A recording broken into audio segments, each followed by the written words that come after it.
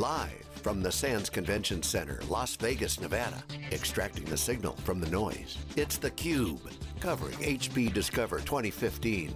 Brought to you by HP. And now your hosts, John Furrier and Dave Vellante.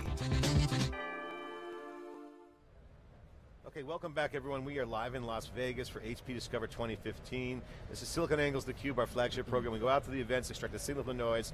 I'm John Furrier with my co-host Dave Vellante, our next guest. CUBE alum, Scott Weller, SVP, General Manager of Technology Support Services. Did I get that right again? I mean, it's the same group, TS, TC. Yep. Welcome back.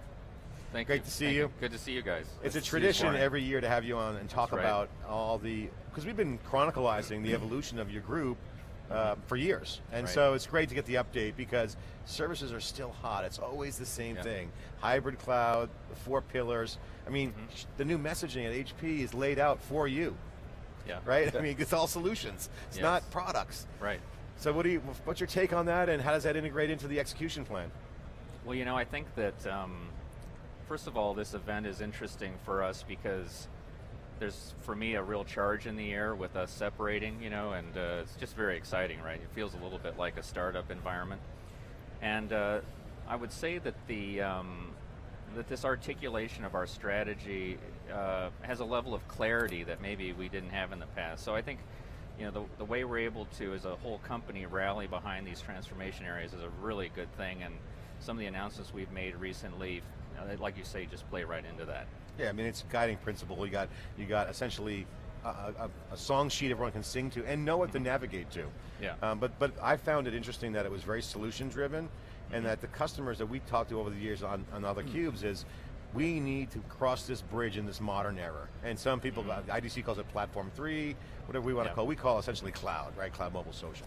Right. What are you guys seeing in that area with support services? What's some of the things you're seeing at customers, and what's the new stuff you guys have? Give us an update. Yeah.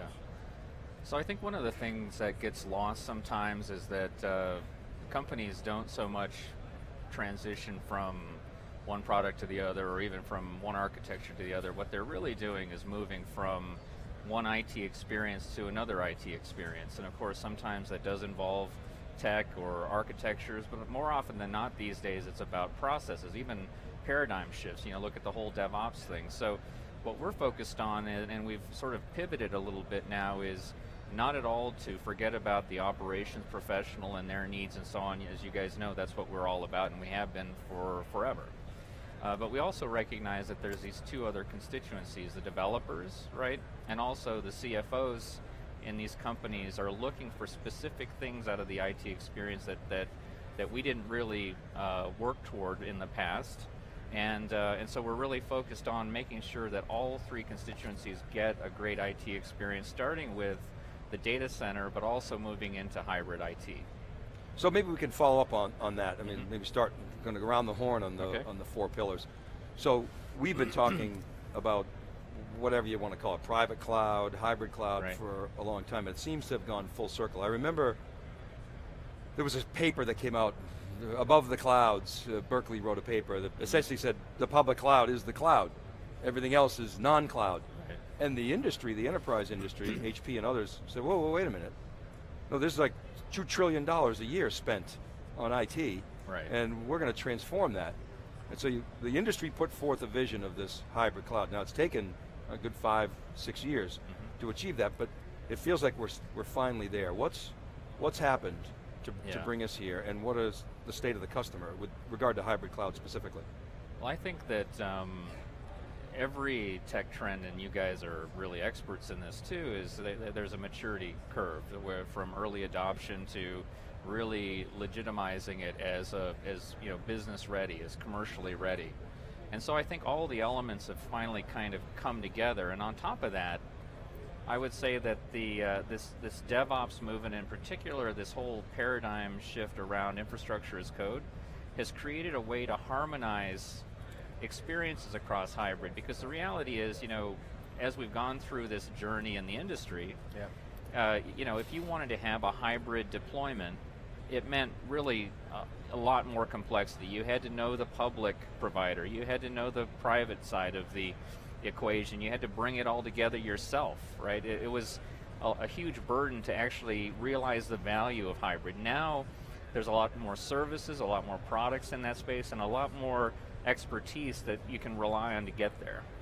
Yeah, I mean the hybrid cloud brings up this whole notion of new way, kind of the modern era we talked about, but what we talked yesterday at the Converged Systems folks, I really love this composable infrastructure vision. Yeah. It's basically DevOps. So how do you guys bring that to your customer base? Because what's also interesting about this show is the embrace of the HP customer infrastructure. Some say legacy, whatnot, but they're there. Yeah. Yeah. But now you got a DevOps mindset in Converged Systems, and then that's what customers want, but they need a partner. So that's coming out of the oven right now. It's being baked out. Yeah. What does that mean for a customer and HP? How do you guys rationalize that? So, in my business, we're all about supporting the data center, which includes legacy products, traditional products, multi-vendor products, and these newer products, software defined and now composable, the fluid resource pools exposed through a unified API. This is just cool stuff, and not only that, it's awesome. When you think about it in a DevOps context, I mean, you can do DevOps on traditional gear, right? There's nothing that prevents that, but if what you're trying to achieve is and realize is all the values of DevOps, the agility, the instantaneous nature of things, continuous delivery, everything about that, it just gets better and better. And when you have a technology underneath all of that that's composable, now you have like the perfect environment. Now you're going to get the ultimate in agility, right? And that's what we're trying to drive for our customers, is make sure, because ultimately, all of this is, as you guys know, has come about because the fact is you can't rely on long cycle punctuated delivery of classic IT. You need that continuous delivery in order to have the agile business that can innovate at the speed of the market and create these market-leading customer experience. The software developers become very critical because now your customer base as well as others are investing more in app developers who want tunable infrastructure. Well, I mean, that's infrastructure as code. Yes, exactly. And what's interesting is developers have always cared about IT, but they've moved a lot closer to the business now. And after all, they're the ones who translate requirements and they make stuff, right? So they're a lot closer to the business. That means they're having conversations like, I could get this to market faster if we did X, Y, Z in IT, right? And so there is a huge momentum now building up around what developers say and what they want out of IT. They're actually setting the agenda in many cases. So like you said, things like composable, things like infrastructure as code, these are really essential, and the industry is responding, and we certainly have responded in data center care. So when you think about infrastructure as code, obviously the benefit of reducing the elapsed time to get stuff done, but it also eliminates a lot of the heavy lifting. Yes. And your teams are in the center of all that. Yes. So we always talk about the 30-70, 70-30, 70% keeping the lights on, 30% growing the business or innovation. Right. Who knows if that's the right number, but nobody seems to argue with it. Some say it's maybe even higher, 80-20. But so I'm curious as to what you've seen over the last several years in terms of how your teams are spending time. Presumably they're doing less time helping your customers do this non-differentiated heavy lifting and more time doing more strategic things. I wonder if you could get specific on that. Have you seen that shift? What are those things that you're now doing up the value chain? Well, that's an interesting question for us because, in fact, as customers make that shift, we've always talked about 70-30 or 80-20, and it's been backwards, right? Yeah.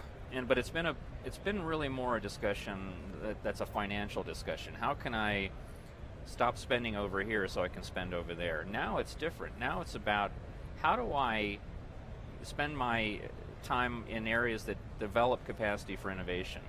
How do I get more ability to experiment? So it's not like cost is not a concern anymore, of course it is, but it's different things. The CFOs, for example, have always cared about IT spend on an ROI basis, but now it's really about, how do I avoid capital outlays? How do I make sure that we've got the capacity to experiment, all these kinds of things. So what happens to us in my business is we end up taking a lot of the burden and complexity away. That's the business we're in. So what we're finding within our business is we're doing more of those things, not less, so that the customer doesn't have to do them. We talk a lot about bubbles, and I think about the last bubble, and I think about Y2K, and it feels like we're finally, I can't really put my finger up, but my gut is telling me, and I wonder if you have any data on this or you have an opinion, is that in the last bubble, it coincided with Y2K, and people would spend money on Y2K to fix this problem, which nobody really knew if it was going to blow up the world, but they would sort of justify these other sort of incremental business benefits, which may or may not have ever transpired, and many of them, most of them probably didn't. Today, it seems like we've gone through a decade plus of do more with less, cut. Right.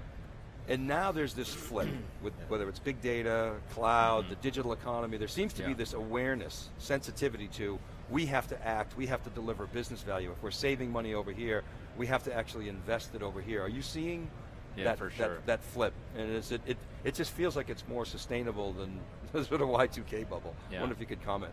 Yeah, I think it's, I see exactly what you're saying, and I think it's different though, because what's happened is, there's not any let up in terms of IT has to be efficient. But what's different is that I think IT over the last few years is being recognized as the core differentiator for business. You know, as the value we create is more and more in apps and data, we're all hyper reliant on agile IT. So now instead of IT being kind of in the back room, like turning the crank on things and making reports and running ERP and so on. This is like the lifeblood of business, and so this is where I think we're just starting to see the investments being very targeted, not like you can spend without care, but it's really about investing in the thing that makes your business create value. So on that thread, I was just looking at the Twitter stream, you got some good buzz from the keynote yesterday you did. The title was, learn how to make your data center attractive to developers and the CFO. Some highlights, I want to get your commentary. Exactly. Making data center attractive to developers, CFO, time to value is enemy number one, says Scott Weller. That's quoted. What do you mean by that? I mean, time to value is the KPI, and that's a problem, or it's it's an opportunity? Share what that means. I think that's exactly right. There's a lot of ways to sort of figure out what the core issue is, but frankly, if the majority of the value you're creating is in apps and data, and you've got, most companies aren't sort of starving for good ideas. The problem is, can I get that into the market before somebody else does, right?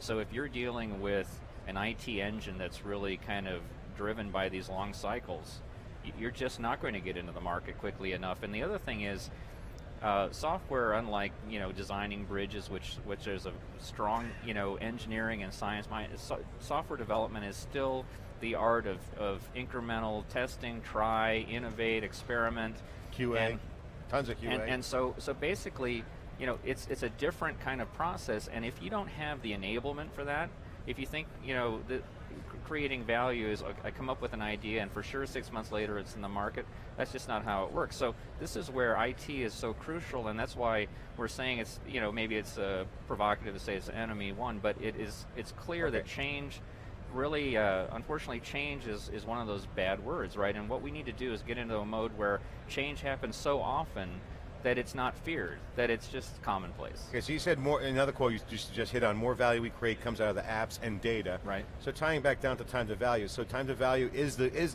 objective, right? Lower, fast. Yes. Fast time to value, that's the goal. Yeah. The enemy is, you mean, if you don't do it, that's the enemy. That's what Meg was kind of pointing out about the Uber example and Airbnb and her idea economy, which I thought was a great metaphor to talk about, what you could be, carnage or the innovator, right? So I was well, you're riding the wave or you're driftwood. Pick your choice. The Uber example is so interesting on so many levels, but it just points to the fact that you can't afford to wait. You can't wonder if this thing is real that's coming at you. It's real, right? We have to be in a position where we can address these changes in the market, and it's not just about features, it's about business models, right? And IT, again, because so much of the value is coming out of IT enablement, we've got to have IT that's the best, that's the fastest, that's the most capable to experiment and be able to try and create value. Dave and I were arguing yesterday, well, debating about this is where I want to go about to. the idea economy. And Scott just said it. He's helping you understand. No. Ideas are the raw material for the digital economy. I said it's all about execution. You get it? Okay. But nailing Jell-O against the wall is hard to do. I love the idea economy. Love the. It's kind of gimmicky, but I want to ask you a question. Sure. Make it tangible for me. I mean, I get the Uber example. That's just a metaphor to show you could be the disruptor. Yeah. But it's in the execution. So give an example in your group where you guys have taken that idea economy concept with the time to value and explain what it means for the customer. Yeah. So it's not just some fantasy Kool-Aid injection. Yeah. Well, I mean, this isn't going to be an example that most of the audience will relate to in terms of their developing value, but this pivot that I talked about, where we've been in the business of really creating the best possible experience for the operations professional, and here we are 9 months later talking about creating the best experience for developers and the CFO. That's just a very different, I mean, you don't expect that kind of thing out of a business like this one. So within the group, we've had to go through a lot of different thought processes. We'd had to implement things. I mean, my business had never taken a call from a developer before. We didn't know how to do that. So that's an example of how we're having to drive and go fast, and our IT capability is part of doing that, frankly. We've been talking to a number of executives at HP about the whole developer outreach, and and we haven't talked to them this year, but Robert Youngjohns and John and I talked extensively about sort of the need to reach out, and it seems like there's a great awareness of that, and there are pockets of outreach. We do the Vertica conference in August. We've talked to other sort of initiatives that are going on. How do you see that coming together? There's so much activity going on inside of HP. It's such a large company. Do you see that actually, coming together in a way that you can really start to substantively service that community? So our software group has been all over this for many years, right? But I think what's happened is when you see things like the composable infrastructure story, where now we're creating the enablement all the way down into the metal, right, for this. So that's just one example of how both the market and also HP's response to it is really coalescing.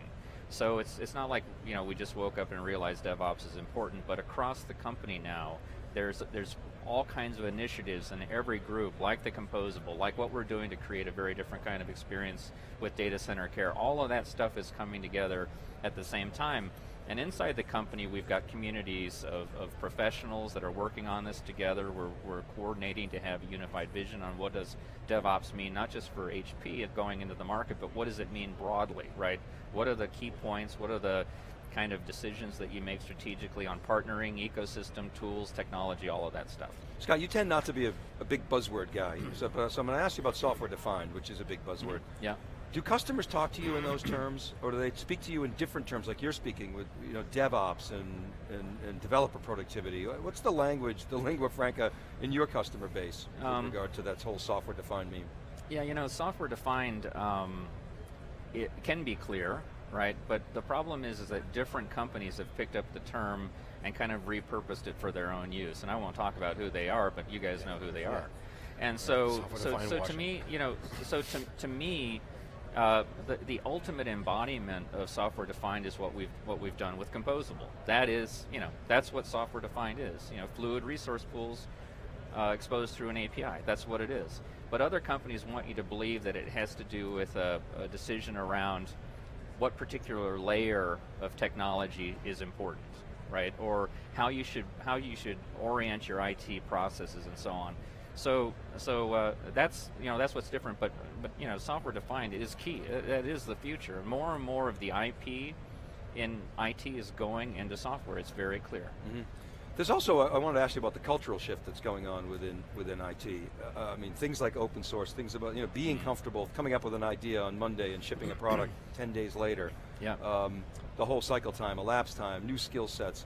And specifically as it relates to open source, what are you seeing in your customer base, and how is that affecting your team?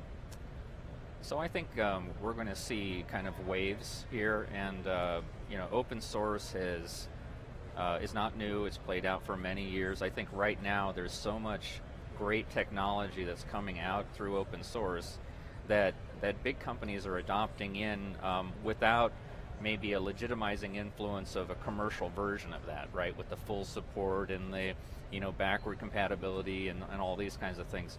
I think over time, companies will have to make a choice about what part of their business they will bet on pure open source versus the commercialized versions of them. And but I think it's this is sort of here to stay. We're not going to lose this momentum. I think it's just going to be a matter of deciding which part of your business is running on kind of unsupported versus supported, and the rest of it is, I think, a way of life for us. And OpenStack specifically is an interesting example because you're in the business of supporting stuff that's happening today, that's installed in the customer base, and OpenStack is the future. Are you starting to see any increased pull-through from the traditional customer base in terms of OpenStack? Well, I mean, we support HP's OpenStack. Of course, as soon as HP made the decision that they were going to have a commercial distribution, we got behind it, and so we're doing that in the market today. That was another big change for us. We'd never supported kind of an open source based product, but we got through that. So I think again, companies are looking at all these different options, and again, it's here to stay. I don't see that changing. Scott, I was reviewing some of our tweets from last year, and we're stored obviously in our crowd chat platform, and you made a comment from when you started this group, 0 in revenue, billions, was kind of, I mean, I threw that out. I don't know if you said it or I said it. Either way, it was talked about. It sounds good. It's good, good growth. I mean, actually very relevant, good success. Yes, great. So great I want to growth. ask you the final question as we break the segment is, with the new messaging, which is really in your wheelhouse, yes. What's next? What do you see the path looking like for your group and the customers that you're serving? So I think it's probably too early to talk about what's next after this, because this is such a major shift for us, right? For us to, and you made a comment about culture, when you've spent your entire career history on enabling operations professionals, and now you're trying to embrace a broader community and give them a great experience, and also do it not just in a data center but across hybrid, that's a major initiative, right? And so you'll see us focusing on that for several years. And then within that, of course, there's all the our ability to take data from these engagements, data from the products themselves, and actually use that to create a better experience, to improve uptime, to make IT more and more available, to make it faster and faster. Those are the kinds of refinements that we're still working on. And so we'll operations as a service could be a product in the future. For sure, absolutely. DevOps, why not? DevOps. Why not? DevOps as a service, why not? Well, I mean, the operationalizing of cloud, I mean, it's kind of, I mean, it's just shift. Sure. It's exactly. It's a natural extension. I mean, connecting the dots. Yeah, exactly. I'm putting words in your mouth, I guess. Well, great. I mean, I think it's going to be great. I mean, I think the challenge is operationalizing cloud. How do you do that? On top of IT. Yeah, and that's why with Data Center Care we're really focused on harmonizing the experience, because a developer, an operations person shouldn't have to care where the IT actually sits and who's running it and so on. It ought to be very seamless. If you're really focused on time to value, that's what you would do. All right, Scott Weller, SVP, Technical Support Services at HP, doing a great job. Again, more and more services, customers' journeys just beginning. It's theCUBE, we're sharing that data with you. We'll be right back after this short break.